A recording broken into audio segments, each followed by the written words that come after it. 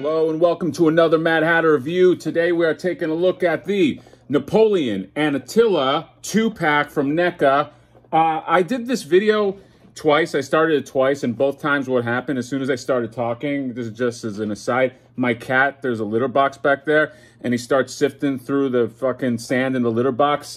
And I've noticed that he's been doing that when I start my videos. Like, I'll start a video and then I hear sifting, and I got to stop the video and wait for him to stop. So either my cat is an asshole and he's just fucking with me, or my voice induces some kind of like brown noise, like in South Park where I talk and, I don't know, animals want to shit. So anyway, I just thought I'd mention that because it's becoming very noticeable. But I digress. Let's go into the Napoleon and Attila. So, Punk Frogs, they released the two Punk Frogs a few months ago, or a while ago, Genghis and Rasputin.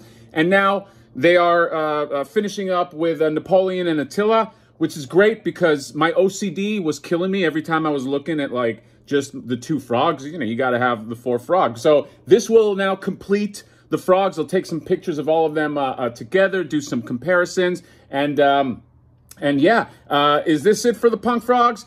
Can we expect to see Punk Frogs in disguise? I don't know, but I'm good with these four. I think he went back to the sifting. I swear, there's something going on. But anyway, enough animal analysis. Let's open this up and get to the review. We are back. So before I get into the figure, I did want to say that they do come with this nifty little swamp background, so you could take some photos with this. This thing is kind of neat. Also, I did want to mention that my box came super damaged. See right here, all this.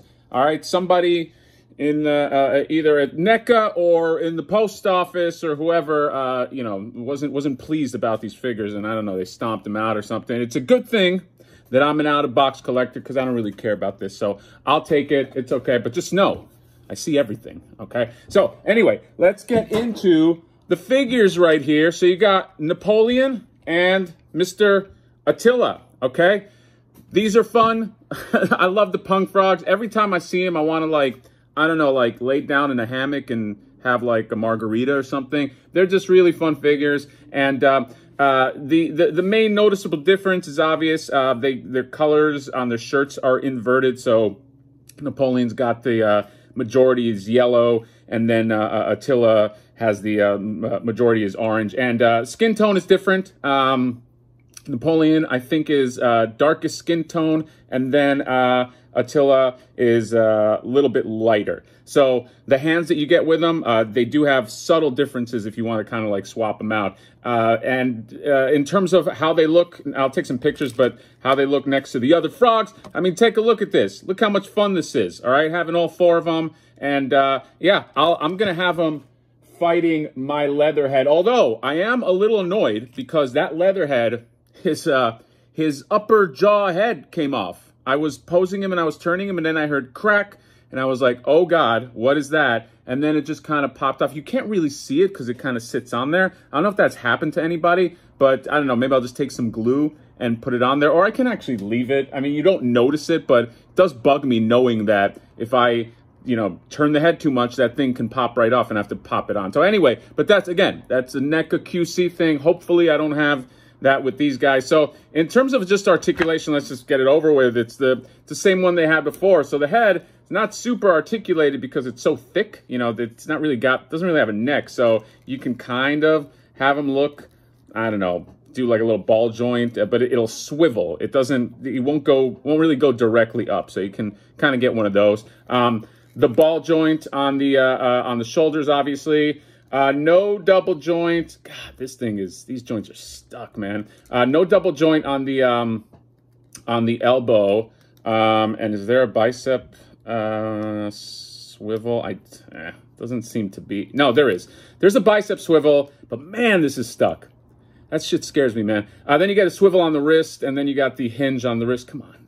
You know what? I might just have to heat this thing up. But yeah, in terms of the waist, full rotation on the waist. It looks like he would have an ab crunch, but he doesn't. It doesn't really do anything.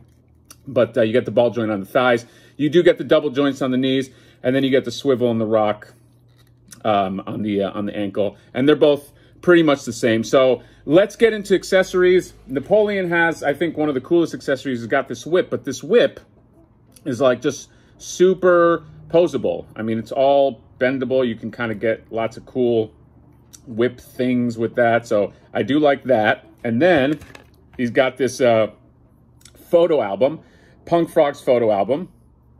Take a look right there. The memories.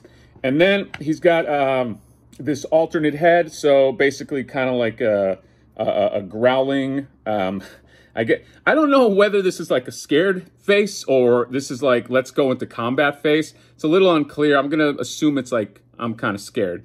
And less like I'm gritting my teeth ready for combat. But maybe I have that switched up. Then he comes with his adorable little frog, meaning this was him before the mutation. And then he comes with all sorts of hands. He's got 2 grabby hands. And then he's got these hands. These are cool. They're kind of like Surf's Up hands. I don't know another way to describe them. And then a bag full of money. Flipper Frank likes that. Okay. They actually both come with a bag full of money. And then we go to ATILLA right here. So same articulation, not pretty much, same articulation. Then he's got his signature weapon, a flail. Okay, I think last time I called it a mace and somebody in the comments was like, hey, stupid, that's a flail.